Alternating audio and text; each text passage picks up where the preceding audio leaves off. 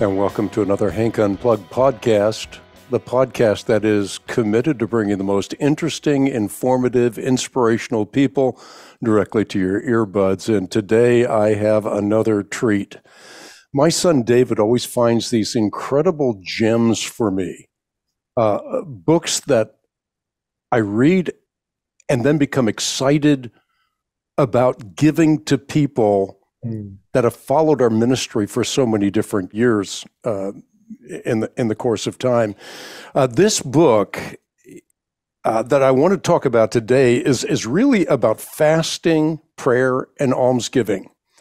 And this is the very thing that our Lord Jesus Christ spoke about in the Sermon on the Mount. When we talk about the Sermon on the Mount, we're talking about not a sermon, but the sermon. And right in the middle of that sermon, Jesus says, be careful not to do your acts of righteousness before men to be seen by them. Because if you do, you will have no reward from your Father in heaven. So, when you give to the needy, do not announce it with trumpets as the hypocrites do in the synagogues and on the streets to be honored by men. I tell you the truth, they have received their reward in full. But when you give to the needy, do not let your left hand know what your right hand is doing, so that your giving may be in secret. Then your Father who sees what is done in secret will reward you. And when you pray, do not be like the hypocrites, because they love to pray standing in the synagogues and on the street corners to be seen by men. I tell you the truth, they have received their reward in full. But when you pray, go into your room, close the door, and pray to your Father who is unseen. Then your Father who sees what is done in secret will reward you. And by the way, when you pray, do not keep on babbling like pagans. They think they'll be heard because of their many words. Do not be like them. Your Father knows what you need before you even ask him.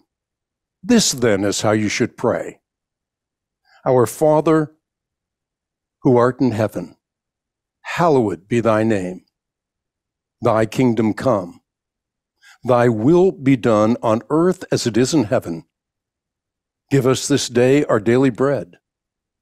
And forgive us our trespasses as we forgive those who trespass against us. And lead us not into temptation, but deliver us from the evil one. For if you forgive men when they sin against you, your heavenly Father will also forgive you. But if you do not forgive men their sins, your Father will not forgive your sins. And when you fast, do not look somber as the hypocrites do, because they love to disfigure their faces to show men that they're fasting. Instead, when you fast, put oil on your head, wash your face, so it will not be obvious to men that you're fasting, but only to your Father who is unseen. Then your Father who sees what is done in secret will reward you. So here in Matthew chapter 6, Jesus gives us what my guest today calls a three-legged stool that is axiomatic for living the Christian life. And that's what we're going to talk about on today's Hank Unplugged. My guest is Father Evan Armatas. He is a parish priest in Colorado, and he has now served at this parish for some 18 years. What's really interesting for me as I read through Father Evan's bio is that he founded the St. Nectarius Educational Fund. I go to St. Nectarius. That's our church. And I have gone to Egina, and I have been to the monastery. In fact, I completed my healing from cancer at that monastery. But he founded the St. Nectarius Education Fund. It's a nonprofit student education program. And that fund has been responsible for establishing 5 schools in Africa, educating more than 5,000 students. That's a big number. Father Evan and his wife, Presbytera Anastasia, are the happy parents I love that. Happy parents of 4 children. And he, of course, is the author of the book that we're featuring on the podcast today, Toolkit for Spiritual Growth. It is a practical guide to prayer, fasting, and almsgiving. And what's interesting about this book is Father Evan says, I'm not bringing anything new to the table, although for me, he did bring a lot of new things to the table. But what I'm doing is I'm writing with insights that have been garnered as a parish priest. With that, I want to introduce my very special guest, Father Evan Armatas, and want to thank you at the very outset for writing this book, because it's one of those books that's very accessible, but it deals with, as you have correctly said, a 3-legged stool that is axiomatic for living life in the sense of union with God. Right. Absolutely. Well, Hank, it's a pleasure to be with you, and thanks for the beautiful introduction. And as you were reading those scriptures, I was following along. And I can remember as a young man reading in my first Bible, the Sermon on the Mount, and being almost struck to the point of wonder at what Jesus was saying. And then making the connection to the spiritual life that I had grown up in the church. And I can tell you time and again that when I meet people who've either grown up in faith with our Lord, or people who are new to our loving Lord and are building a relationship with him, you constantly come up against the fact that they may have started this relationship or been living in the church, but they are, in a sense, unsure of what to do in terms of how to live that relationship. And so it just seemed, obvious to me that we've got to write a book about these simple, but as you placed it, axiomatic spiritual disciplines, prayer, fasting, almsgiving. They are the basis of Christian walk and Christian life, right? And our Lord talks about them straight out in his most famous sermon, right? Yeah, and it seems as though beginning with prayer might lose our audience, because the average person will say, look, I know everything there is to know about prayer. I pray all the time. Right. Or maybe some people are thinking, I'm remiss in not praying all the time, but I get it. I know where I'm supposed to pray. But prayer is a many-faceted discipline. So you start, just as Jesus did, with prayer. Well, I guess Jesus starts with when you give to the needy, and then he gets into prayer. But in your book, chapter 1, you start with the purpose of the prayer life. So expand on that. What is the purpose of our prayer life?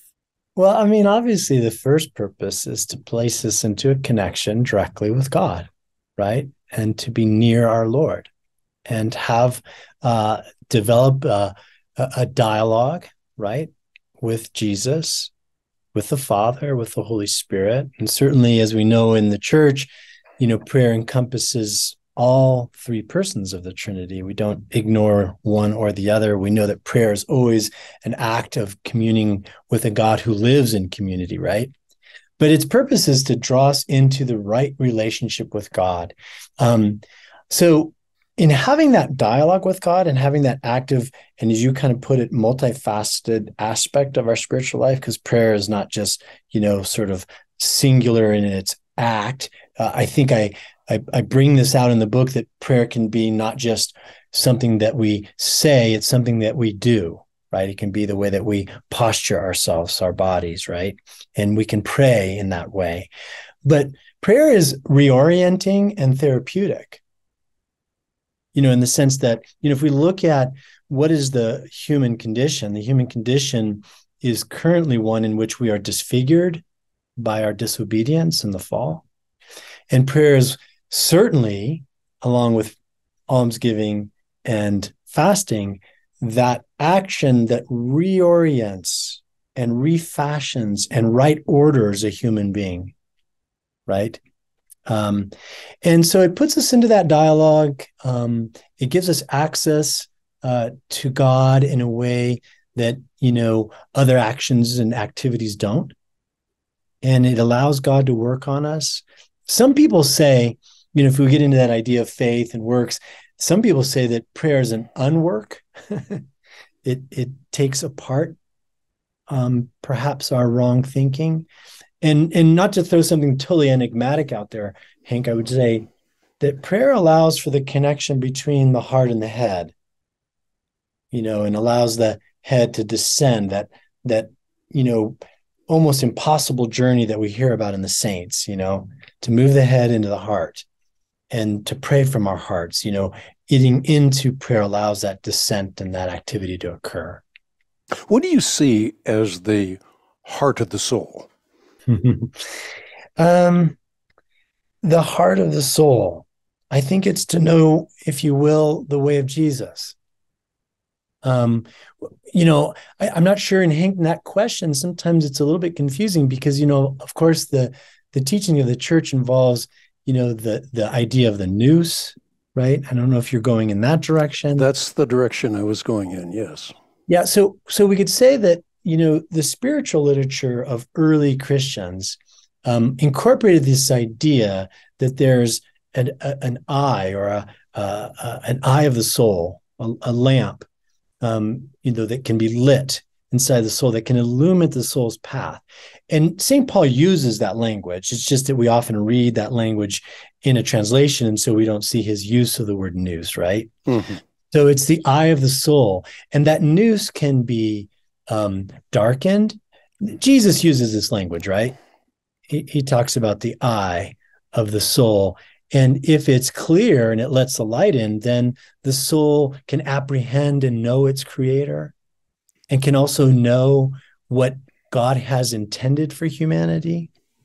But most of us live with a darkened eye to the soul because of our sin, because of our neglect of the relationship. We've forgotten our Lord. We've forgotten our first love, as Revelations 2 puts it. And so that eye becomes clouded, and therefore the direction of our life gets off, armatia. We start to miss the mark.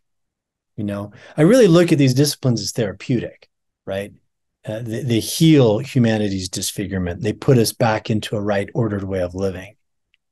You mention prayer in the name of the Father, Son, and Holy Spirit. And I think certainly as an evangelical, the pattern of prayer is more focused on what you also noted. We pray to Jesus, but when we pray to God, we're praying to one God revealed in three persons, eternally distinct. We're not speaking to a Unitarian God. No. We're speaking to a Trinitarian God. And what's interesting is if God were Unitarian, absent the universe, he would be morally defective, because without the universe, without the creation, he would have nothing to love. Right. Love always requires an object. Yeah. So a Trinitarian God is a God that manifests the attribute of love. There are love relationships between Father, Son, and Holy Spirit. And we can enter into that love relationship. I don't want to get too far off the point. The point being, what's the distinction, and how important is the distinction between praying solely in the name of Jesus and praying in the name of the Triadic One? Well, I mean, I think for me, as someone who grew up within the church, I never heard prayer that wasn't Trinitarian, right? So I can recall being a teenager and going to a church that my dear friend John invited me to, and hearing prayer only in Jesus's name. I was struck by it, because I thought, well, isn't God always in communion, with, the Father, the Son, the Spirit, the Father, right? This divine community. And as you said, God would be, you placed it in the phrase morally defective, if he did not have a creation to love, right? I mean, I think for the Orthodox, you asked me earlier, what is prayer? We could say prayer is an act of love. And love is the basis of relationship. And God himself is a divine community of three persons, right? And so God is eternally in prayer because he's in a language of love. The Greek there is perichoresis, may be translated as a mutual indwelling dance, right? There's this divine movement. So when we say, how does God act in the universe? The answer the church would give is to say, well, God always acts as community. He always acts Trinitarian. The crucifixion was a Trinitarian act, the baptism, the resurrection. There's never a point in which the Father is separate from the Son and the Son is separate from the Spirit, right? So to me, I think if we're going to enter into the dialogue with God through prayer, then we acknowledge the reality that God himself is a community.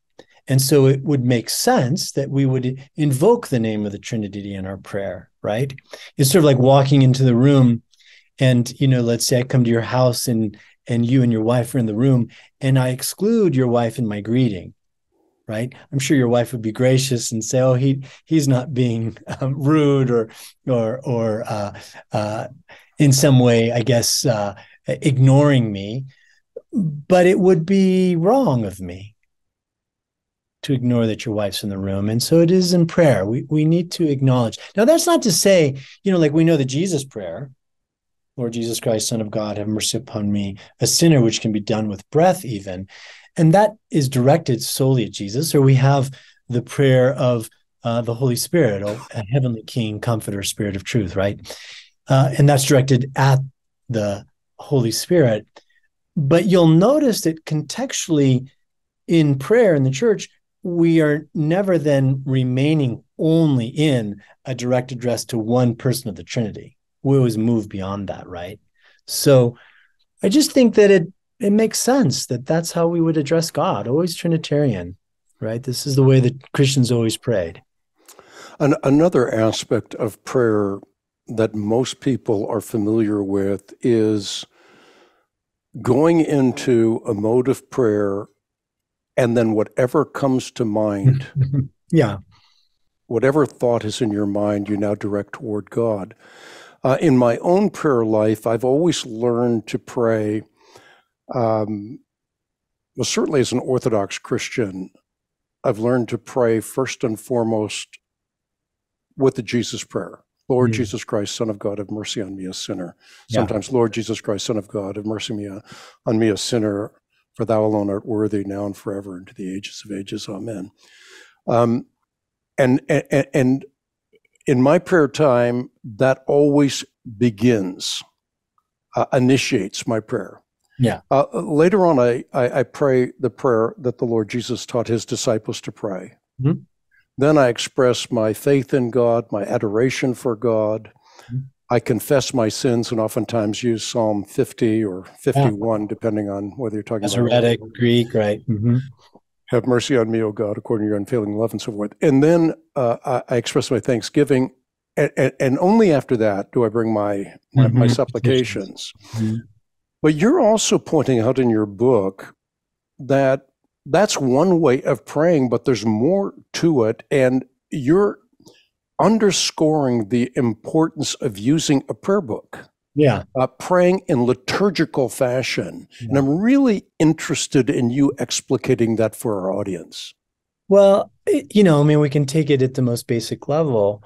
When the disciples ask the Lord to teach them to pray, he gives them a prayer, right? You just read it in Matthew 6. Yes. He doesn't say, well, whatever's on your heart or whatever or wherever the Spirit leads you. He gives them a prayer.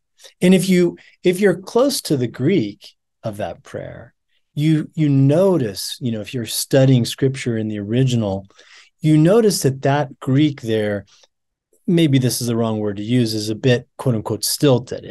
It's a liturgical cadence. You following me? Yes, I am. Yeah. And we also know, let's just say this, that there is another version of the Lord's Prayer. Luke. Yeah. And if you look at the Greek, they're not even close. Right? They're not even close. So today, if you ask any Christian to say the Lord's Prayer, they're going to say the one out of Matthew. No one says the one out of Luke. No one. It doesn't matter where your Christian walk has led you. You all say, every one of us says the prayer out of Matthew. So that kind of gives you an insight to the fact that Christianity was praying liturgically from the start. It was what the Lord taught. And it's what the Christians did. And we know that early Christian document, the Didache, right, stipulated numerous times during the day in which we would recite that liturgical prayer, right? Then we think about, just kind of, continuing this explanation. Then we think about, well, what was the prayer book of our Lord? And we know it was the Psalms, right? And we know that the early church utilized the Psalms. This was the prayer book of Israel, and that if we really look at the worship of the apostles, it was steeped in the Psalms, right? And then we could even go beyond that and say they even would assign certain Psalms to certain hours of the day, right? And then we have that vision of Peter that he the book of Acts tells us about while he's praying the hours, right? And so we know that there was this liturgical form of prayer that Peter himself was following, even as a believer in Jesus. He wasn't just praying sort of in a contemporary or off-the-cuff way. Mm-hmm. We can go even further and say in the book of Acts, we know that they continued in fellowship and tes prosophies, right? The prayers. So there was these set prayers. So liturgical prayer is part and parcel to the Christian story. It's there from the beginning. It's in the scriptures. It's in the early experience of the church. And as Christians, in gathering in prayer, we would hear prayer in the worship, the Eucharistic assembly, that was liturgical in its structure, that fit a pattern. You mentioned a pattern that you utilize, that had a structure, that was biblically based and sound. For example, when we pray and we petition God, the scriptures teach us to pray for our enemies first. Mm-hmm. Mm-hmm. And that's exactly what we then found in liturgical prayer. Like if you look at written prayers. Now, as Christianity develops, right, the church, in an attempt to really, and this isn't in the book, but we can talk about this, the church wants to assist and support prayer that is both communal, the gathered body, and private. In Matthew, you read from the portion of prayer in our closet, secretly before God. Mm-hmm. That's private prayer. But we know Paul admonishes Christians who are neglecting the communal and corporate prayer, right? So Christians, I think today, are often disfigured in this, Hank, aren't they? Right? They may only go to church and not pray at home, right? So they just go to church and pray, but they don't pray at home. Or vice versa, they may pray at home, but they don't go to church anymore, right? There's no need to go to the assembled body. Well, liturgical prayer sets the cadence for both the corporate and private act of prayer. For no Christian is above the body, right? We stand within the body. The language in Ephesians is helpful here, right? About how we're part of the body. So the compilation of prayers into a prayer book was a resource that the church developed naturally so, providentially so, to assist Christians in their private prayer, which then assisted them in their corporate prayer and vice versa, right? The two feed and help instruct the other. If private prayer doesn't occur, the corporate worship suffers. If corporate prayer doesn't occur, private prayer suffers, right? So they're both working with each other. I think one of the points that I'm trying to make in the book is that we're impoverished when we ignore this biblical, historical, Christian principle of liturgical prayer when we're just in our own heads, in our own hearts. And it's more likely that we can become disfigured in our prayer. We can get off track. Now, I'm maybe not answering the question that you asked, but no, you did. You did answer the question that I asked, and I love the expansion on the importance of communal prayer. So much of the Christian life oftentimes is lived individualistically, but Christ is building a body, as you alluded to in Ephesians. I want you to elaborate a little bit on the little church and the big church. You've had a great impact on some of my family members through this book, because now in our little church, in other words, our home, some of my kids have their own prayer corners. And you've given us a lot of insights on how to set up that prayer corner. Also, how to go into that prayer corner. So if you're praying early in the morning, do you walk in your underwear? Yeah. No. You also gave us insights with respect to bodily postures. Now, I could go on, but that's enough for right now. Elaborate on that, the importance of having a prayer closet, as it were, in your own home, or a prayer corner in your own home, and how you set that up, and then how you reverence God by the way you go into that state of prayer. Well, okay. We know in Genesis chapter 12 that God invites Abraham to get up and go to a place that he will show him. And I'm aware that it's Abram there, and later will become Abraham. But for ease of use, nevertheless, God's going to show Abraham a place. He's going to take him somewhere, right? And then, of course, we see throughout Scripture the importance of places: Bethel, Shechem, Jerusalem, right? And then, of course, we know the admonition of the Lord that, he's not contained in a particular place or space, right? Which allows me to open up a little coda, which I think is pretty interesting. That prayer, Hank, earlier we spoke about, related to the Lord's Holy Spirit, right?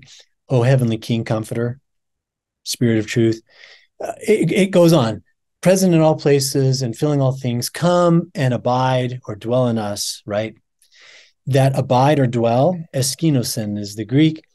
It's related to the tenting of Israel in the wilderness and God's meeting in the tent of meeting, right? It's also related to John 1:14, the tabernacle, right? God literally can set up within us, a place of meeting, right? A meeting place. Well, because we are a psychosomatic, psyche soma, we are a soul and a body.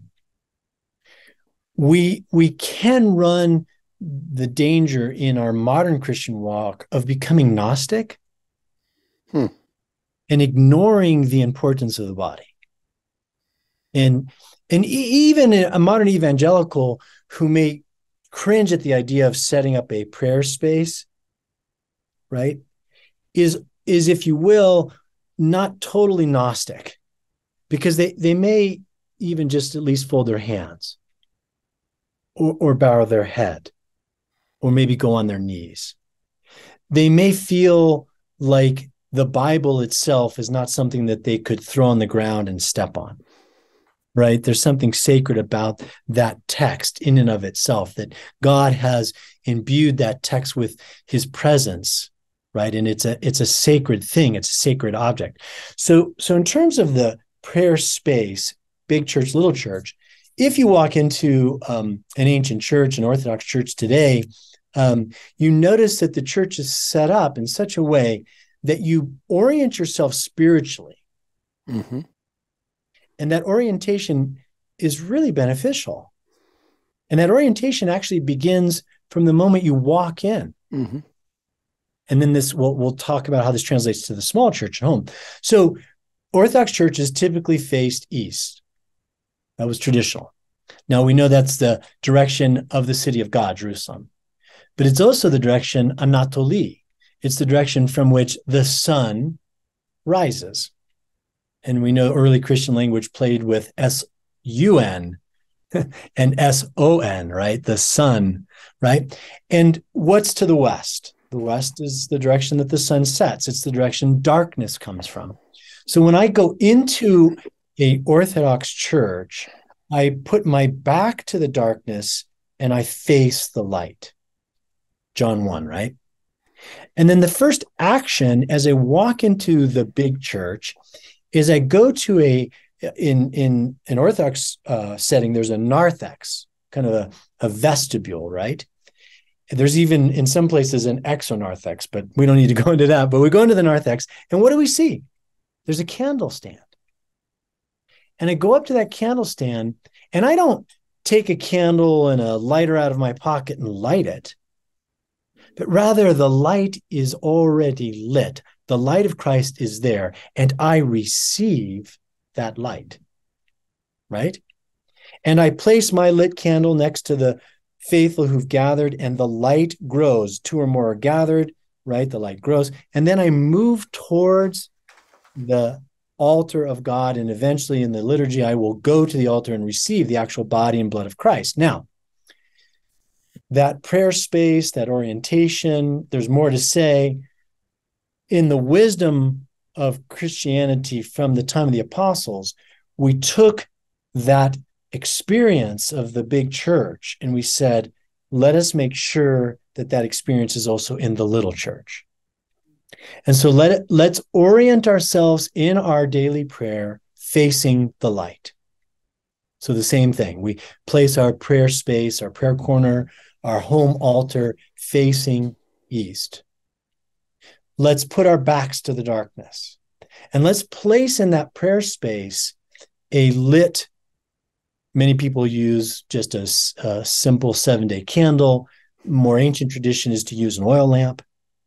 And let's recognize that orientation and that importance of a space. And then let me jump here. Right now in our pair study, we're looking at Luke 11. And Hank, if you recall in Luke 11, there's this confrontation basically between Jesus and the Pharisees and the scribes about where does his power come from to cast out this demon? And they say, well, it's from Beelzebub. And then he says, well, if that's where my power comes from, then where do your sons derive their power, right? You know, where are they getting it, right? And a house divided against itself cannot stand. Well, what I want to get at here is that Christ is inviting us to consider that when I show up, the forces of darkness, evil, will recede. And I will establish for myself, there's no neutral ground, a place for the light and the life that I give to humanity, right? So if our churches are claimed for Christ, in our homes, by placing a prayer space, an altar, we do the same. We claim a space where Christ is present and the darkness is pushed back and there's no neutral ground. We are claiming our home for Christ. And so then when we're setting up that space, we've already mentioned the light, a lamp, a candle, maybe a vigil lamp, an oil vigil lamp.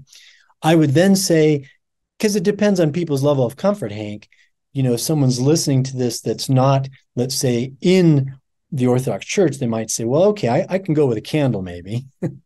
I would push it and say, well, could we put a cross? I think that's fair. Could we place our Bible there? Because I think reading our scriptures in a prayer space and praying our scriptures is important. If we're willing and able, we could place an icon of the Lord.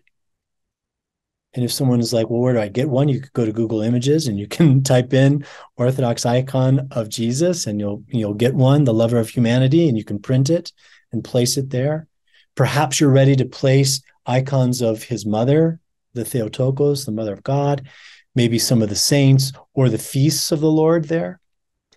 And so then we start to arrange a space, and then we can even mark the space not only with beauty and order, This goes back to Genesis. Am I joining on too much here, Hank? No, in fact, I think what you're saying is so incredibly helpful. And as you were just talking, I was thinking, I don't want to get you off your track because I think it's very instructive. I really want people to have this sense of how to set up a prayer corner in their little church in their home. But when I went through a 4-year battle with stage 4 mantle cell lymphoma. When I was in the hospital, I set up a prayer corner in my room. And people would come, whether it was a doctor or nurse or the person that was cleaning the floors or whatever, they would come into my room and they would feel as though they're walking into a chapel. Amen. A holy space. Yep. And when I left the hospital, so many people came into that hospital to say goodbye to me and told me about the transformational nature of walking into that sacred space. Amen. Yeah, you've claimed a space for God, just like we see, secularly, we claim spaces for evil. If you go into a bar, if you go into a strip club, if you go into a casino, the imagery there, the setup is all designed to move you towards sin, towards disfigurement. And a prayer space is designed to do the opposite. And I give a challenge every year in my own parish. I'll share it with your listeners. I call it the Alios discipline. And that is to purchase and tend to a vigil lamp in your home from Matthew 25 and the parable of the 5 wise and the 5 virgins. And people will come to me afterwards and say, Father, tending that lamp changed my life. Again, we're psychosomatic. What occurs in the body occurs in the soul. What occurs in the soul occurs in the body. That's how we're designed. And the fall, we get fractured. And the body starts to rule. It becomes sarx, right? The flesh in Paul starts to rule rule the soul. And the spiritual disciplines reorient us and place the soul and the spirit on top and no longer at the whims of the body. And tending to a vigil lamp, a holy act, will help in that orientation. Now, what I was getting at about filling and ordering space, going back to Genesis, I think it's the 2nd verse, 1st chapter. What's the problem? The problem is disorder and emptiness, right? And then God goes about placing order. He separates the waters, right? He pulls up the dry land, and then he fills, right? And then what does he do? My chief steward, who's made in my image, whom I've breathed life into, will now be in charge of filling and ordering my creation, right? That's the command he gives us. So a prayer space is, in a way, connected to that initial commandment or instruction of God. Fill your space and order it, but according to my commands, right? So we set a space, and as you did in your hospital room, we claim a space, and it all of a sudden orients and orders people and fills people, because unattended space gets filled, right? Yep. The man who's possessed by a demon, the demon leaves. The space is empty and swept. He gets 7 more demons. They fill him up. So we're all possessed. It's just, what are we possessed by? So by saying, well, I'm going to set up this prayer space with a cross of the Lord, with the light of Jesus Christ, perhaps icons, a prayer book, a Bible, maybe a prayer rope, that'll help me as I recite the Jesus prayer. These are tools that I can use in this life. This will call me to prayer. And like Abraham, I will get up in the morning, or I will go to my bed at night, and that prayer space will call to me. Mine is oriented so that I can see it from my bed, and I can't get in and out of my room without going by it. So I am called to it all the time. Now, you mentioned some of the physical aspects of prayer, how we go to our prayer space. I think it's important that we go to our prayer space clothed and in our right mind. This we can take up from the interaction Jesus has with the Gadarene demoniac, right? After his healing, he's found to be clothed in his right mind at the feet of Jesus. So we go to that space in that same orientation. We can think about being clothed in Christ, Galatians. Those who've been baptized in Christ have put on Christ. Enavisate. We are clothed in Christ. We put off the old person, the old man, the old Adam. We've been clothed in Christ. So we robe ourselves, right? We don't just go in, let's say, our underwear, disheveled.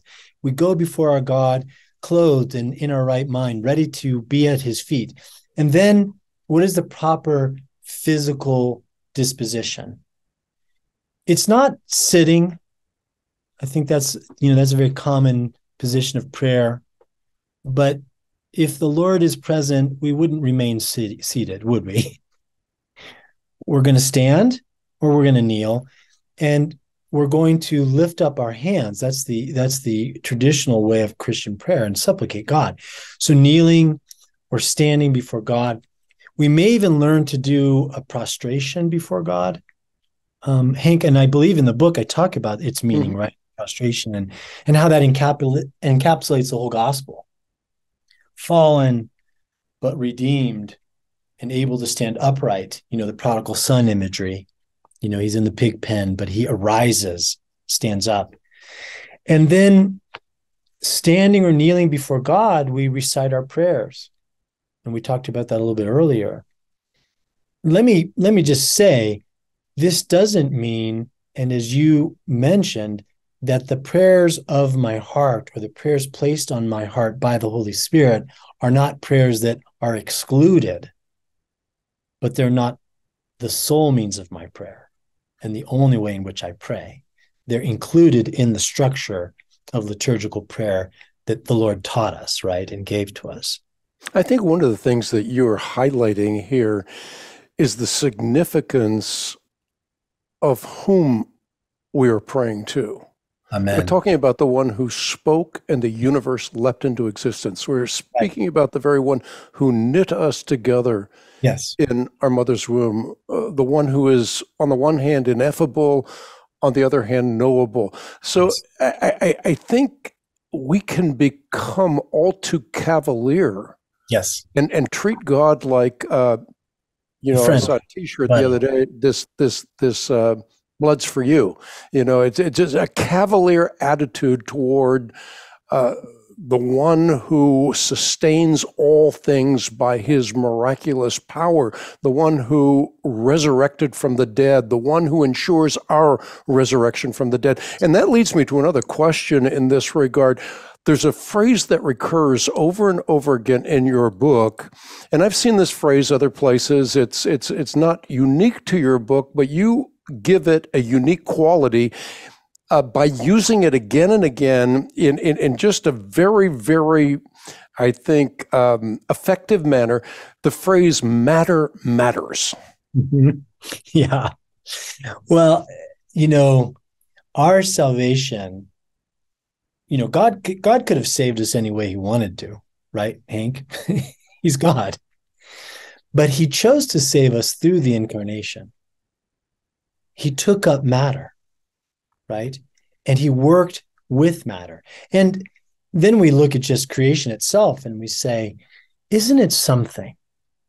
God took the dust of the earth and out of it fashioned humanity and breathed his spirit into it. And this unique combination, mixture, blend, those words are used in the ancient Christian texts, is unique in the universe. Unique. So much so the angels marvel, right? It says, Paul goes into this in Hebrews. It's incomprehensible to them, right? That humanity should have the Spirit of God in matter. And of course, Christianity emerges in a context in which, for the Greeks, matter was a trap, right? Matter was profane. That's why you burned a body. You could release its spirit. In sort of many Near Eastern religions and cultures, matter was cyclical in a sense. You were if you were the Egyptians, it was just this unending circle, and the spirit really it doesn't have a real part to play in the human person's existence, right? But in this Christian expression, we say humanity is unique, that it is both body and spirit. This was God's will and his intention. And his will and his intention was that union was to exist forever. Yep. Right?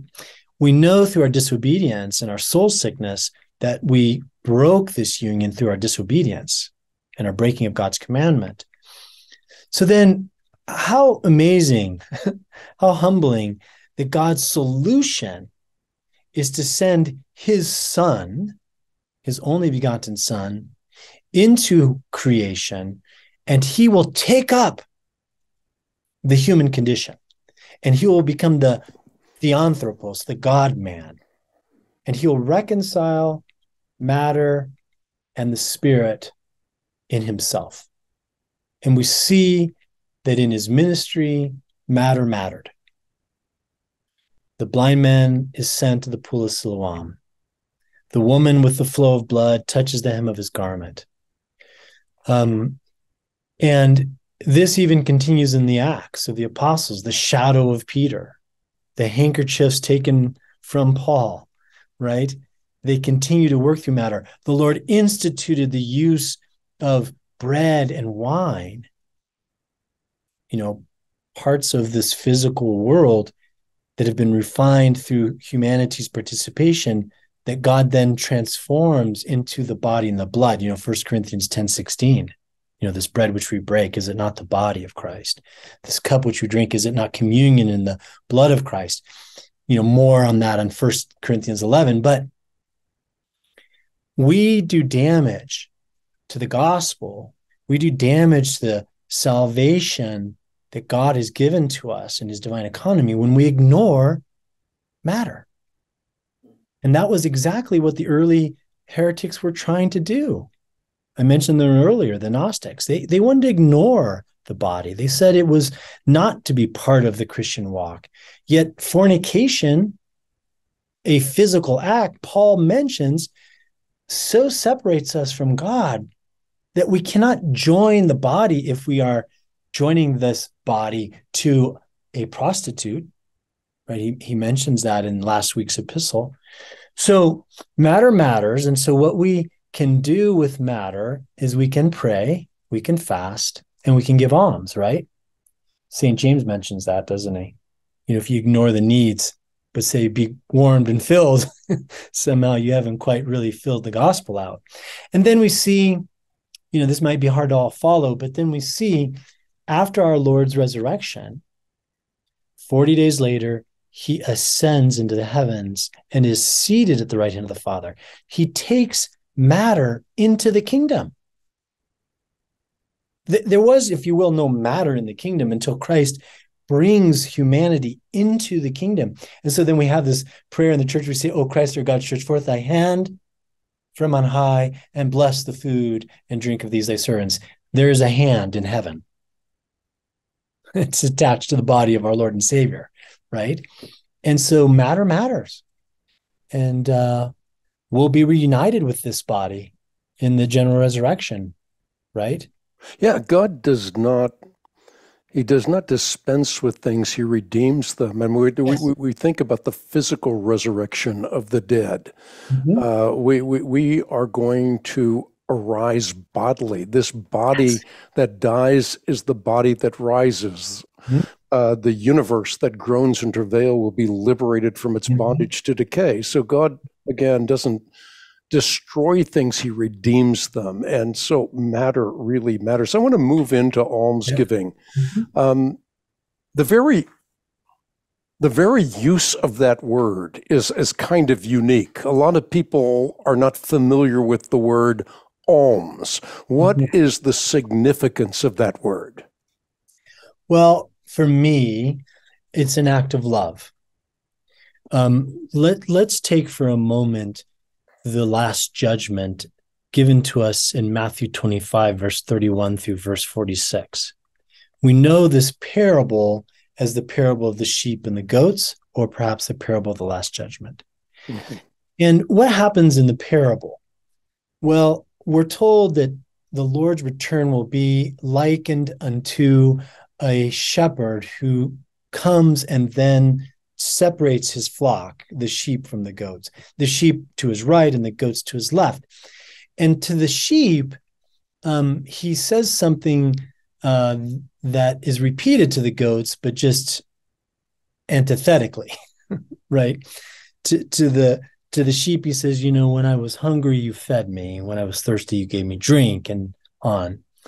And then the sheep say, when?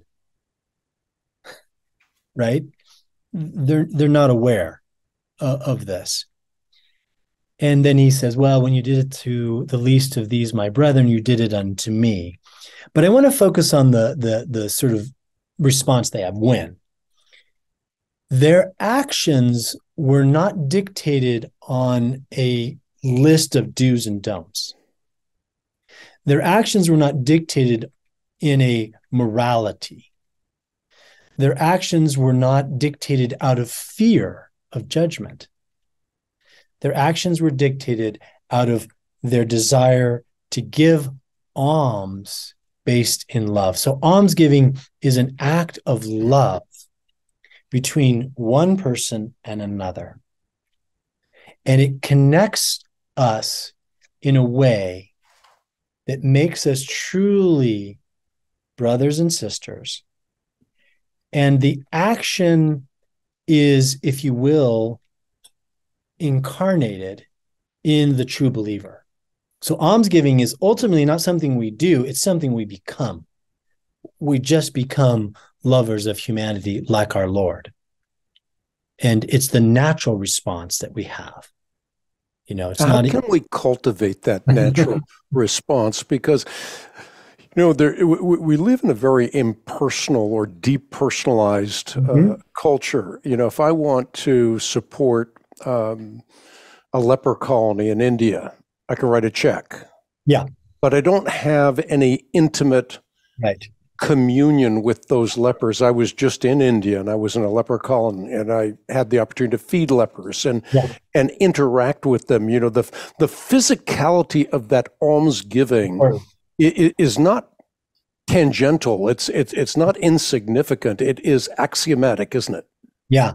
We talk about in the book how, there's this passage of the Good Samaritan.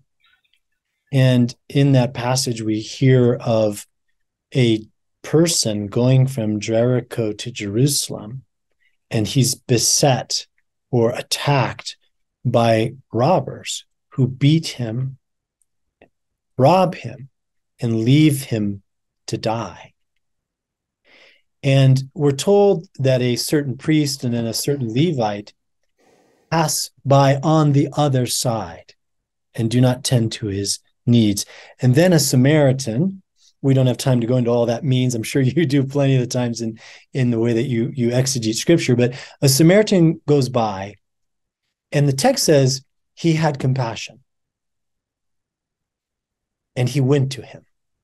The Greek is really powerful there. Esplachnizome, esplachnithiste. It literally means the noble part of his inward being felt the pain of his brother. His guts. But here, Greek is very precise. It doesn't just mean like the colon and the intestines. It means the noble innards, the liver, the kidneys, right? It's the nobler part of ourself feels the pain internally of our brother, of our sister. And if you look at I would just tell your listeners, go look at the icon of the Good Samaritan. It's really instructive. So you'll see the man on the side of the road, beaten and stripped. In the distance, you'll see two figures, the priest and the Levite. And then the Good Samaritan is depicted as Christ, who is with the man looking at him, touching him. The point you made earlier. He's not off in the distance. There's a direct connection. He's not, if you will, above him. He's not behind him. He's with and beside him, right? And so almsgiving is, again, it's therapeutic. It restores us to a right way of living, and it helps us to see that unlike Cain, I am my brother's keeper. And I feel that stewardship in myself. Now, you asked, how do we get there? Because we live in an impersonal world. We may not be in a position where we really do practice almsgiving. Well, we may start in a sort of construct. We may say, I'm going to go donate time at the local food bank. I'm just going to go down there every Tuesday from 10 to 11 when they sort the pantry. And then maybe after a couple months, I'm going to work the food line. And, when the homeless come in, maybe they don't smell great. Maybe they're not sober. Maybe they've got challenges with their emotional or mental state. And so maybe in that third part, I'm going to go sit and eat with them. And then maybe I'm going to learn their names and their stories, and I'm going to remember those names and those stories. Maybe I'm going to invite them into my church. Maybe I'm going to invite them into my life in an appropriate way. And I'm going to have a direct connection. Now, let's just say this biblically. St. John Chrysostom is riffing off of the scriptures when he says, the rich have the poor, and the poor have the rich for their salvation. And in scripture, we know that our unrighteous mammon is redeemed by our giving to those in need. And the poor will stand at the throne of God and will defend the rich and call them as friends. The parable of the rich man and Lazarus, the problem is that Lazarus doesn't know the rich man's name, right? The rich man never got to know him. I think that story would have turned out different if he had knew who the rich man was and could say to Abraham, no, get the water. That's Tom. I know him. He helped me, right? So I think starting, maybe woodenly. Also, you may think, and I talk about this in the book, perhaps you have a talent or something you like. I think I talk about, maybe you like horses. So you could go donate time at the local therapeutic riding center, or maybe you have a gift with numbers, and so you can do tax returns for free. Or there's ways that we can utilize our talents, our interests, to start becoming a person of generosity who eventually doesn't even realize what the left hand and the right hand are doing, right? That this is just who we are, like going back to that parable of the Last Judgment, and so our oil is in our reservoir of oil is full. This is again Matthew 25 in the parable of the 5 wise, 5 foolish. That when the bridegroom comes, our lamps are lit, and we can go into the heavenly banquet, right? One of the issues you bring up in your book, and I think admirably so, is the issue of toxic charity. Yeah. Elaborate on that. Well, toxic charity, I think, generally operates under the understanding of hierarchy. I am in a position to help you, and I'm better off than you are, and you have something to gain from my interaction with you. That's pretty toxic. There's a lack of identification of the co-relationship between the donor and the receiver. And that's why the icon of the Good Samaritan is so helpful. It's looking eye to eye. It's standing side by side. In the Orthodox Church, we have a sacrament that we use for reconciling sinners called confession. And if you've gone through the sacrament, you notice that the priest is not standing up and above or behind, he's standing beside, right? And so toxic charity, if you look at it spatially, places us in a position of hierarchy. Another thing that toxic charity tends to do is it tends to operate from a place of assumptions. So we come into a situation and we operate in such a way that we actually do damage to those that we're attempting to serve, right? And a lack of understanding is usually derived out of a lack of love. If I come into a situation and my compassion moves me towards a love of my sister or brother, then I come to an understanding of who they are and what truly their needs are. And then I can act based on that understanding as opposed to just dumping money, dumping material goods, right?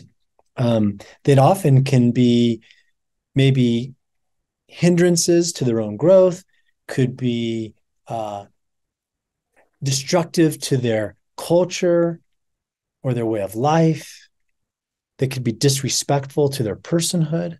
I had an opportunity to work with a group that was doing work amongst the poor in inner cities, and it noticed that all of the charity work led to the greater absence of fathers, because fathers were emasculated in the process. So the organizers realized we need to give the fathers a way to regain their place in their families, because when we show up with all these presents on Christmas and we give clothes, they somehow are emasculated because their role as provider has been taken away from them. So they stopped donating items directly to families, instead invited the dads of families who were in need to come to a store where they could purchase at greatly reduced prices the needs and gifts and desires of their family. And all of a sudden, dads were starting to be around in that ministry model. So there's some investigation and sophistication to understanding how we avoid toxic charity, but we've got to be aware of it. Yeah, we do have to be aware of it. I wonder, before we move on to the third leg of the stool, speaking about fasting, which is a multifaceted, beautiful aspect of the Christian life. I wonder if you can just help us maybe viscerally understand what it will be like for each one of us when our heart stops beating and we're in that circumstance that you describe from the words of Jesus from Matthew chapter 25. We're standing before the Lord of the universe. And now, whatever we had in our bank account doesn't really matter. How popular we were, how famous we were, or maybe the inverse, really doesn't matter. We're standing before the Lord of the universe and giving an account of our life. The reason I want you to elaborate on that is probably not as much for your audience as for me. I remember so distinctly facing my own mortality and thinking, Lord, have I done enough for the least of these? And the words that you quoted from Jesus, if you've done this for the least of these, my brother, you've done it unto me. And, at that point, it's not going to matter that I had a big platform in this world or had the trappings of success. It only matters what Jesus thinks. It only matters what the triune God thinks of what I did with the time I spent on this earth. In answering that question, we are so greatly aided by the liturgical calendar of the church, which ordains for us and sets in front of us certain biblical concepts at certain times of the year. So as most Christians around the world would know, we are entering the Lenten journey, right? Which will culminate in our celebration of our Lord's victory over death and sin. Most call that victory Easter, and in Eastern churches we call it Pascha, right? Which I would argue is the better term, right? It's the biblical term. Nevertheless, in an Orthodox setting, we don't enter that season without first hearing the gospel of the Last Judgment, right? And right. That reading precedes. So the way I look at it is I tell my parishioners, I said, let's say you're going on a journey and you're packing your backpack, the church, as you're leaving for the journey, goes, wait, we got to stick 4 things in your backpack. And the first of those is the reading from the publican and the Pharisee. And we learn, you better have humility, because all the prayers and fasting and giving of alms without humility will not make you justified in the eyes of the Lord, right? So that passage from Luke, the publican goes home justified because of his humility. The second thing that we shove in that backpack is the idea that you have a loving Father whose love is so great that no matter your sin or the distance in which you have gone from him will receive you and is looking for you, right? The prodigal son. The third thing that we hasten to stick in that backpack is the parable of the Last Judgment. That if you lose sight of just all the things that you just mentioned that we can lose sight because of, my popularity, my money, my looks, my job, whatever, but you have not lived the criterion of love for the least, you are going to be in trouble on that day of judgment. And here, I think the false arguments of faith versus works, I think we can just, let's just shove them all off the table and say that when the Lord speaks about the Last Judgment, he talks about, have you loved? And has your love shown up in feeding, giving shelter, clothing, visiting? It's very Matthew, because it's, listen and then go out and be my hands and feet in the world. So now I said we benefit from this sort of liturgical rhythm. We then go to the next Sunday. The last thing that we shove in the backpack is Forgiveness Sunday. The idea that we must forgive our brothers and sisters from our hearts if we expect to be forgiven from God. So we've packed those 4 things. And then you go through the journey.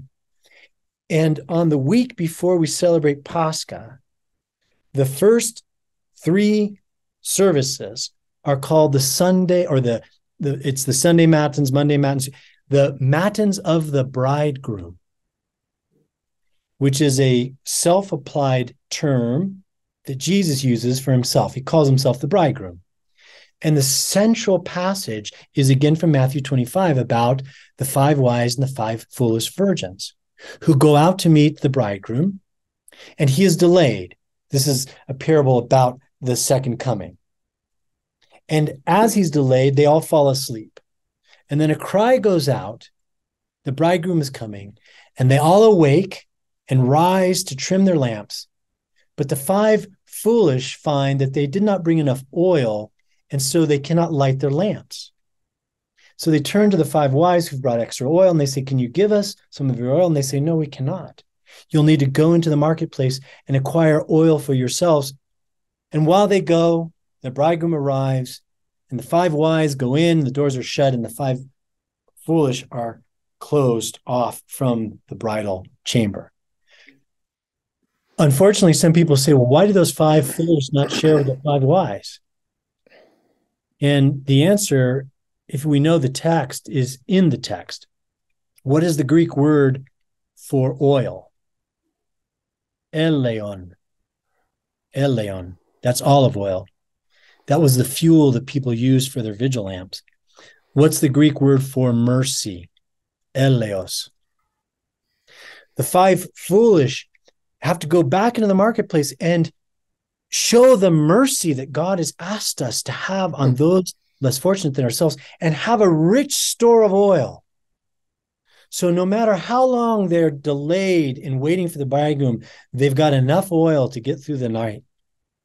So that's why I said to you earlier, I challenge my parish every year to have a vigil lamp, because you have to replenish the oil drop by drop, just as you asked, what's it going to be like? I have to have a rich store of mercy. So much stored up through my life. Acts of mercy towards those who are less fortunate than myself, that I have more than enough to get through the night to meet my bridegroom. And the church, it's plain as day. It's in our liturgical calendar. You cannot help but go through it. And so it has to impact you in how you live daily so that you're ready. Because the whole purpose of the church is get us ready for the day when that last heartbeat occurs, so we can meet our judge and have a good defense. You keep mentioning the liturgical calendar, and I think that's such an important emphasis, because there's a rhythm to our yearly life when we follow a liturgical calendar, and we're constantly brought face to face with those things that really matter, not just for time, but for eternity.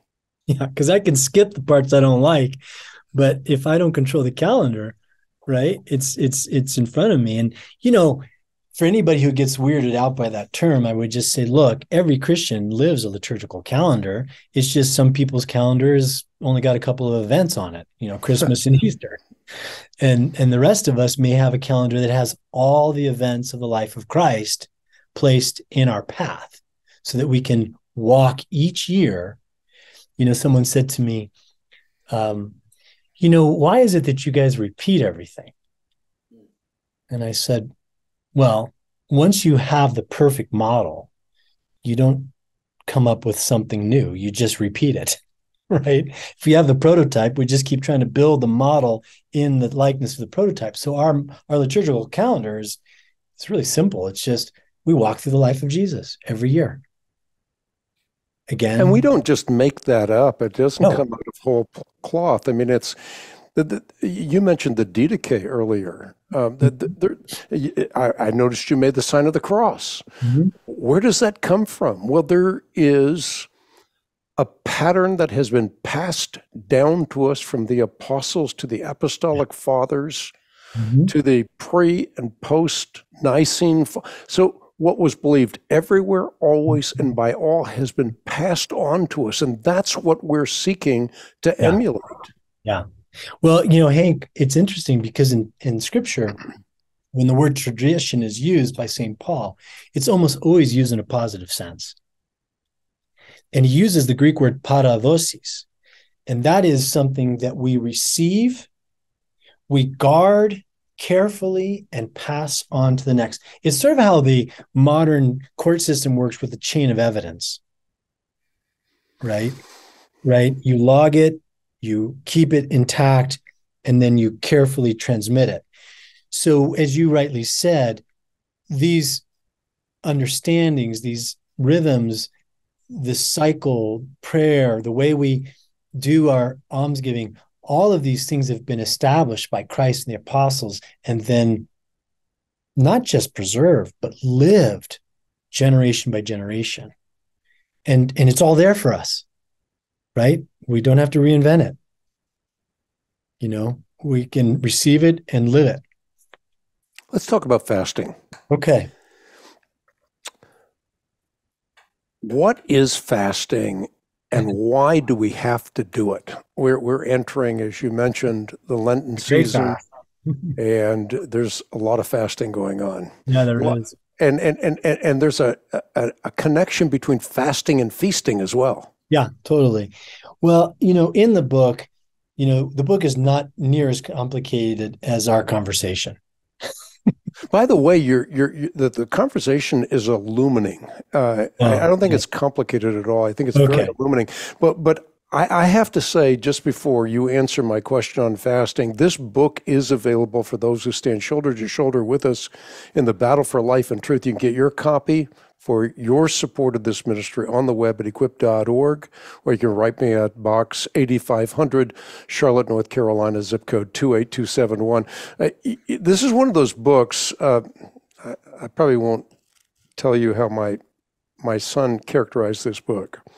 Not in a demeaning fashion at all, but he says, Dad, you got to read this book, and it's not going to take you much time. Nope. And that's one of the beauties of this book. It's comprehensive, but you can get through it very, very quickly, and it leaves an indelible mark on your life. Again, this is a book that I highly recommend, and it is available through the Ministry of the Christian Research Institute. Check it out on the web at equip.org.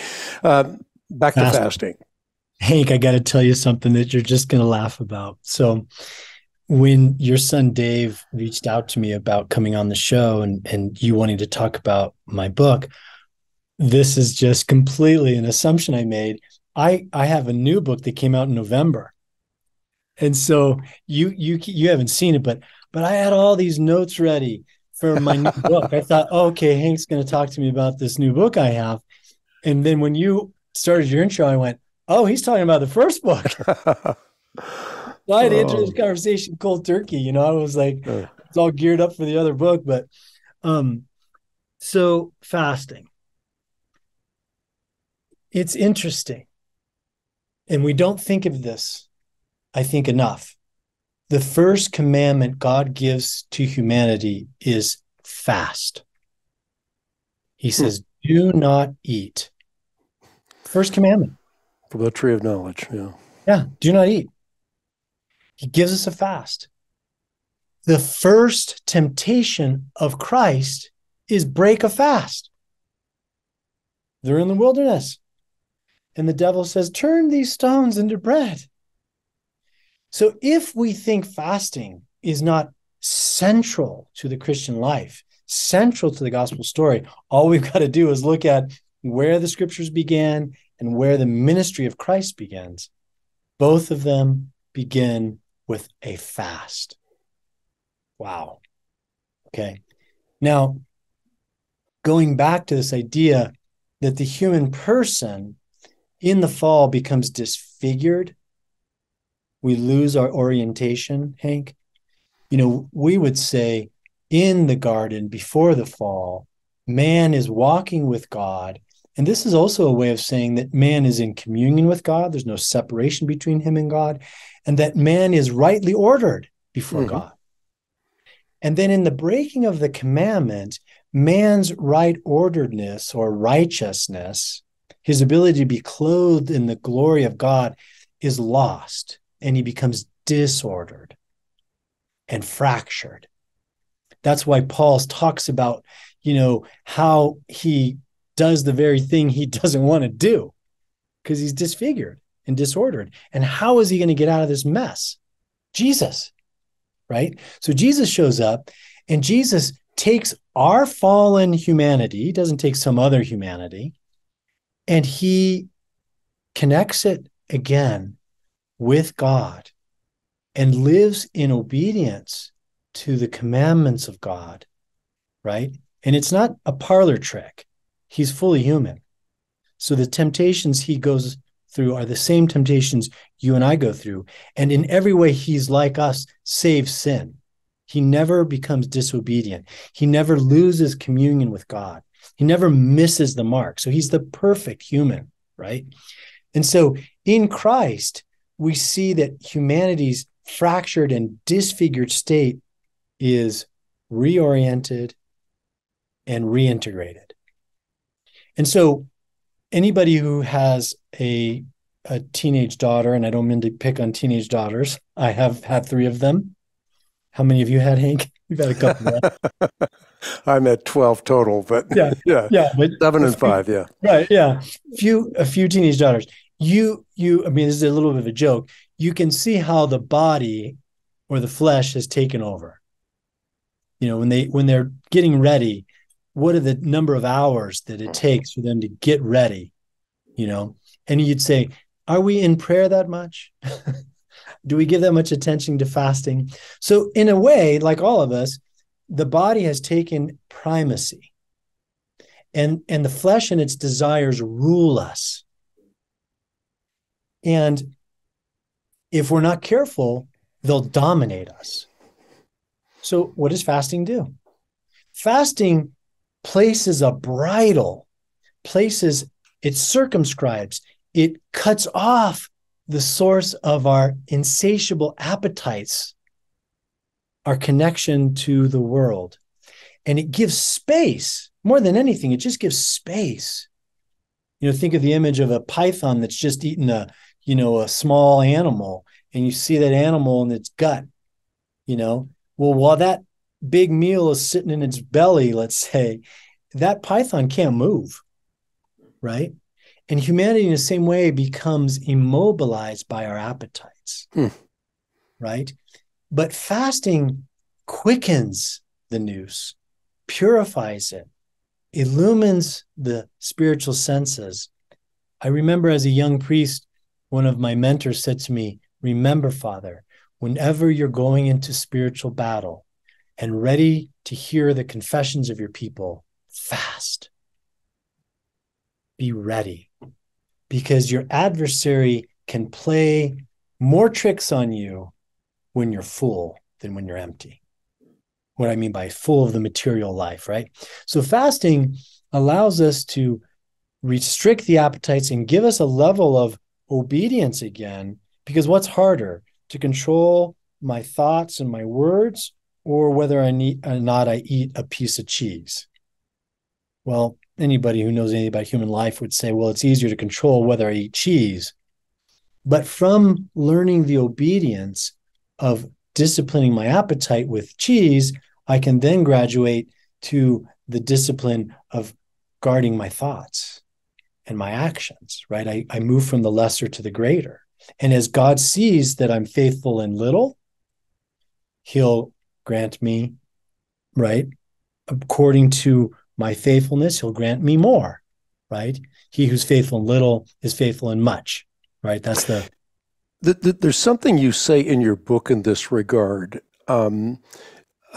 If I can paraphrase, is it possible for someone to go directly to the heart of spiritual discipline? In other words, is it possible to go directly into the battle of conquering lust or pride or anger?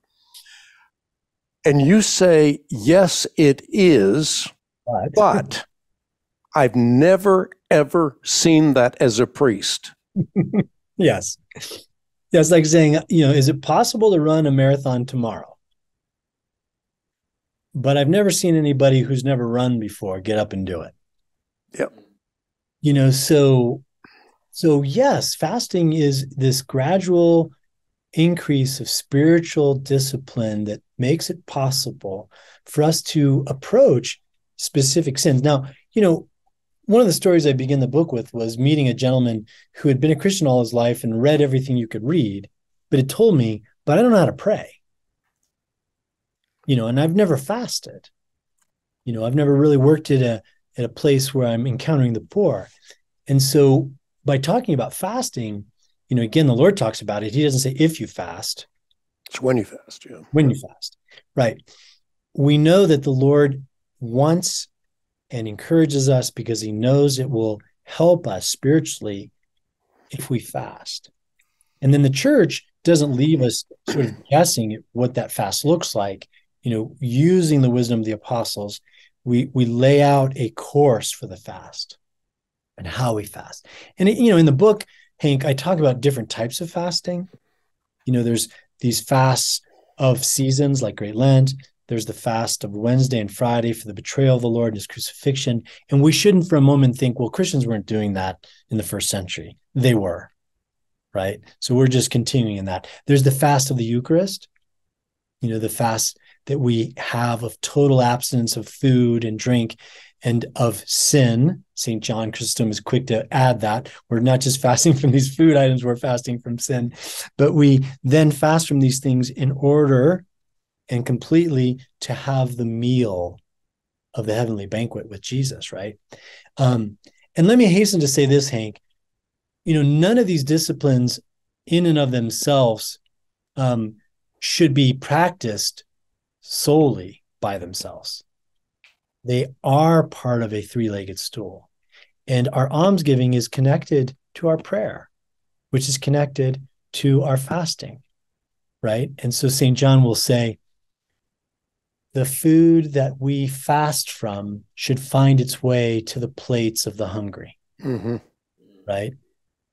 So fasting is also connected to our almsgiving in a very real way, in which we reduce our budgets and then turn that over to those in need.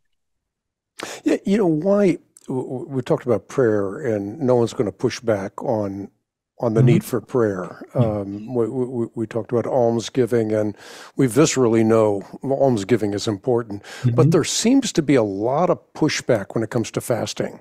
In the contemporary church, boy, what are you into? Some weird, occultic, monastic practice? What's going on with you? What's this hang up that you have with fasting? Well, I mean, usually when I'm countering that, I'll talk to them about the fact that the first commandment, as we mentioned in my opening remarks, was to fast. And the first temptation that Christ receives is to break a fast. So I'll say, well, if you're going to ignore the Lord's battle with evil and his desire to overcome it through fasting, go for it. But if you're going to follow the Lord of glory and be obedient to his teachings, then you are going to follow and emulate his life. And he then in another place says, when the bridegroom is taken away, in that day my disciples will fast. So the bridegroom is taken away from us in the sense that he's been crucified and ascended. And then he comes to us in the time of the Eucharist. So this rhythm of fasting and then feasting, you mentioned that earlier, was built into the Christian lifestyle, right? And then as you pointed out earlier, matter matters. What we do in the body impacts the soul. You cannot tell me that if I sit in my house and I gorge myself in rich food and drink a bottle of wine, that I am not going to be more inclined towards sin. It's just true. And the Lord knows it because he built us. And he knows that if in similar way we rein in the passions and the appetites, then there is room for us, a room inside of us for God. We're not so full with the appetites of our flesh. And then sin becomes less likely, right? So, look, don't fast at your own peril. That's what I would say. And the liturgical calendar really teaches us to fast because it's constantly brought into the center of our focus. Yeah. We mentioned the Lenten fast. Maybe you can talk about some of the major fasts of the church. Sure. We mentioned the Lenten fast. It's essentially a vegan fast for 40 days. Mm-hmm. Yeah, a little bit more than 40 days, unfortunately, because you add in Holy Week. And then we've got other elements of fast where we slowly graduate from, not having meat products and dairy, right? But nonetheless, your point's well made that we've got these seasons. There's 4 of them. There's this season of the Great Fast, Great Lent, which begins for Orthodox Christians on Clean Monday, for Catholics on Ash Wednesday, and goes all the way unto the Vespers of Lazarus. That's when the Orthodox end the Lenten fast. And then we have a 2-day feast celebrations, raising of Lazarus from John 11, and then the triumphal entry of the Lord into Jerusalem on John 12, and then we have Holy Week. The second fast comes at the conclusion of the Paschal season. So we celebrate 40 days to the Ascension and then 10 days to the Pentecost of our Lord and the gift of the Holy Spirit. And then afterwards, in the month of June, typically, there's the Apostles' Fast. It sort of helps us to recognize the movement of the church into the apostolic era and into the world, right? And it culminates with the Feast of the Apostles, the end of June. At the beginning of August, we have a 2-week fast known as the Little Lent, the Feast of the Dormition of the Mother of God. It commemorates her falling asleep in the Lord. And it's 2 weeks long. And then a fast that probably most Christians are somewhat familiar with is the Feast of Advent that precedes the celebration of our Lord's Nativity. That begins on November 15th. In addition to those fasting periods, only one of them will vary in length. And that's the apostolic fast. It has to do with the movable Feast of Pentecost. It doesn't come every year on the same date. Christmas does, December 25th. Pentecost moves because it's based on the date of Easter, Pascha, right?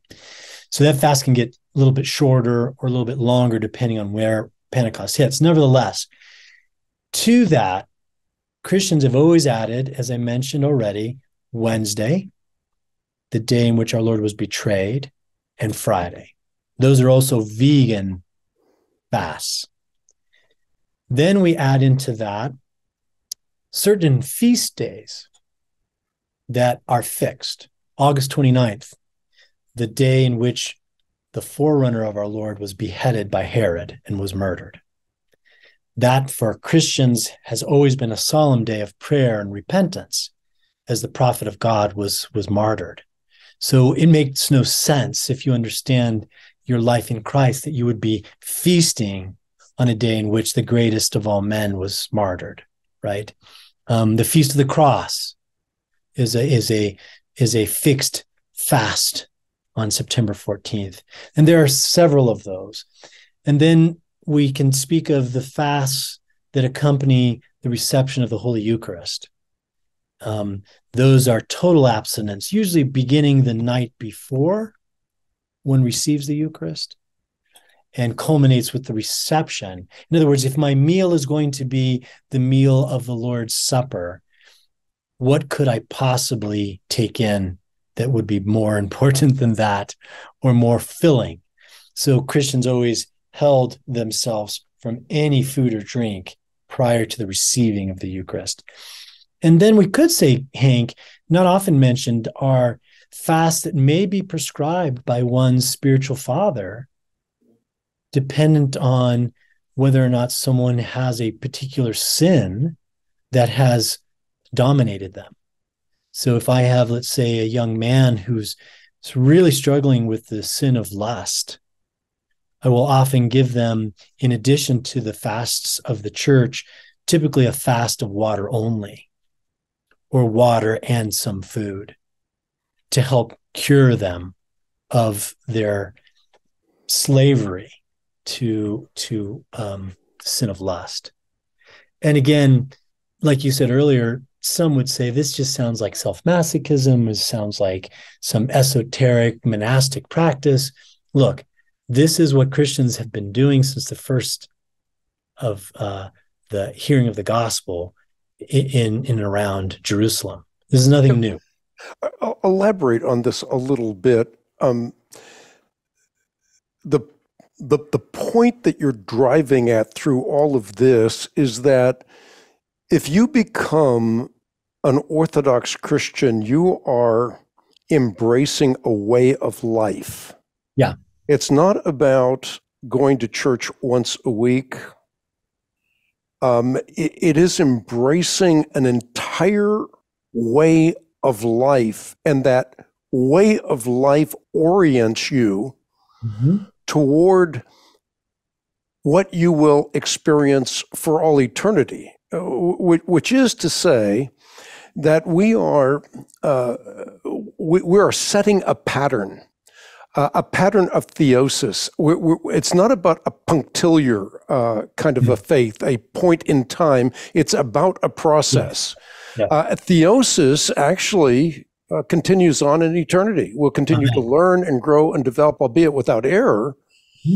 We're always moving towards an unreachable goal. God is ineffable. He is not knowable in his essence, but we can know more and more about the very God that saved us by his grace. And so you're talking about setting up a practice which will continue on for all eternity. Yeah, I mean, when you're talking about this process, we know that God is the only person who can say, I am, right? Every one of us is in a state of becoming, right? We're all in process, and we will be in process forever, right? So we will go from glory to glory if we are on the path of our Lord's heavenly kingdom. We will become a child of light, and each and every, it's hard for us to, we think in a linear fashion because of the fall. We're constrained by, chronos. But we know that God lives in kairos. He lives in, a time that is not marked by past, present, and future, but only present, right? He is. And so, as you're saying, when we enter into this transformational life, these disciplines that we take up are not disciplines that we take up for just a time. Rather, these are the elements of our journey for eternity. And we are constantly going to be transfigured and transformed into the likeness of God. And it's almost like if we were Christians, we would say, okay, if I'm secular, I think of life as a timeline. I'm born, I die. That's it. Blackness on one end, blackness on the other, right? Before I was born, nothing. After I die, nothing, right? If I'm tied into maybe some of the pagan or Near Eastern religions, it's maybe more of a circle, right? But if I'm part of the Christian story, it's maybe more like a spiral. I'm going to constantly move, maybe like Philippians, Paul saying, not considering what I have accomplished, I press forward, right? So I'm always going to be moving, but I'm going to return, but not in exactly the same way, to these hallmarks, these benchmarks, these signposts along the way, right? So it isn't as if in the kingdom, and I think this is what is wrongly thought, maybe through the influence of Dante and others, that I'm going to get into the kingdom and I can just eat as much ice cream as I want. And it's like this big giant amusement park. And I can just pig out with no consequences. No. The disordered appetites in this life are ordered. The disordered way of living and the emptiness of sin is pushed out and set aright by Christ. And I practice by grace and by my participation synergistically in the message of the gospel in that. And then in the kingdom, as you said, now I'm no longer going to be tied to, because sorrow and sighing and envy have been cast off, but now I'm going to be still moving and growing, right? More and more into the likeness of God. I think C.S. Lewis does a nice job in his book, The Great Divorce, right, of kind of giving us an imagery there, right? When he talks about someone being deep into the heavens and can't come back to the bus stop to see his relative, right? He's too far in, right? But the journey and the transformation and the ordering of ourselves in Christ and through Christ doesn't stop, and it's naive to think that they would. The three-legged stool, prayer and fasting and almsgiving, we can look at it on one hand as a austere discipline, on the other hand, sure, an enormously satisfying way of life. When you embrace the pattern by which our Lord taught us to live, there's a deep inner satisfaction that you can't get by acquiring the trinkets of life. The Greeks have a great phrase, Hank. It's called harmolipi. They call it joyful sorrow. There's this sorrow that accompanies your loss of the things of the world, but it is replaced by a joy. And any Christian who's gone through this set of disciplines in a real way will often tell you as they exit Holy Week, I'm saddened to lose the fast. I'm saddened to lose the extra emphasis on prayer. I'm saddened to lose the extra emphasis on giving of alms. And what I always tell them is that there has to be an exit strategy. You can't just drop it all off on Bright Monday, which is what we call the week, the first day of the week after Pascha, Bright Tuesday. It's called Bright Week. We have to, if you will, kind of imagine a rocket ship and it breaks out of the orbit, right? But it doesn't stop. Now free of the gravity and the pull of the world, it is now propelled into the heavens. And so we think of the exit from Lent and we take some element of this new discipline of prayer, this new discipline of fasting, this new discipline of caring for those that are poor and in need with us. And the monastic communities are helpful because we see in them that they retain a greater level of those orders in their daily living, which we in the world may find challenging to keep, but some element stays with us. So that's that spiral again. So we get to the next Lent and the next Lent, and we're not in the same place. We're a little further, right? Father Evan, you have enriched my life, and I'm sure you've enriched the lives of many people in our audience. The book, A Toolkit for Spiritual Growth, A Practical Guide to Prayer, Fasting, and Almsgiving by, again, Father Evan Armatas. Am I pronouncing that correctly? Yeah, thank you. Sort of? Yeah, Armatas. That's always, I have an uncle who pronounces it Armatas. We always tell him he's wrong. Okay. And, you certainly fit the profile of our ministry. We're looking for people that are interesting, informative, inspirational, and you fit all three of those categories. The book, again, available for those who stand shoulder to shoulder with us in the battle for life and truth. You can get your copy on the web at equip.org. You can also write me at Box 8500, Charlotte, North Carolina, zip code 28271. And if you enjoyed the podcast, please subscribe, rate, and review. It helps a lot. I am deeply grateful, again, for the contribution that you have made. You're not only a fabulous writer, but you're a great communicator and inspirational to the max. I mean, I am inspired by this conversation. I just thank you from the bottom of my heart. Hank, let me say this, that I said before we got on together that, your ministry has definitely enriched the members of my community. And there are people who have, followed your ministry, your life in Christ for many years. Look, as you said, when we get before the dread judgment seat of our Lord, any of the accolades or the nice things people said will matter nothing, right? All that will matter is what our Lord thinks of us. But I'm thankful and grateful that your ministry exists. I truly mean that. And so many people in my community have been edified. As a parish priest, that's important. And I hope it's not wrong for me, Hank, to say that I hope the book will give glory first and foremost to Jesus Christ, that it will draw people to him, not to anything else, that will lead to their transformation and their life in Christ, and that they then, because of what they've received and that pearl of great price, will go out and share it with others.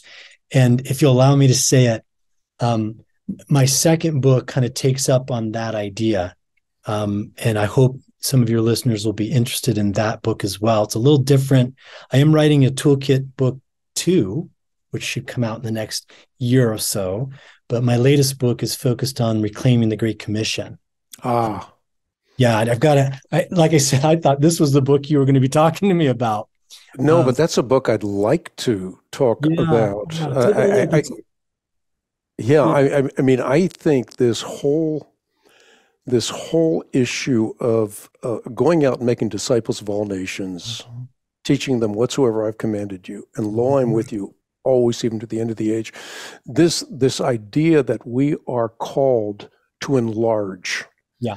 That we are called to bring people into the circle of fellowship. Yeah.